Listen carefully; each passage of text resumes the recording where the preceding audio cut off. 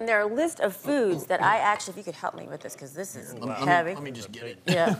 There are a list of foods that I go over with my pregnant women each and every time they start out with me, and that is because these are particularly susceptible to containing Listeria. And pregnant women, because of their considered suppressed immune system, because their immune system is protecting two people, are really, really at risk, especially in the second and third trimester, because it can actually cause preterm delivery, it can cause miscarriage, and it can actually cause stillbirth.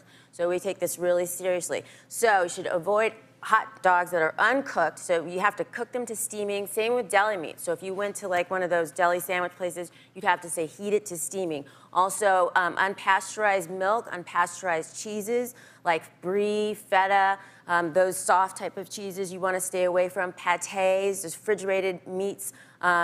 Also, any smoked fish, like salmon, lox, that type of thing, and sandwich spreads like tuna salad and things like that that are made at certain places because they can all contain Listeria.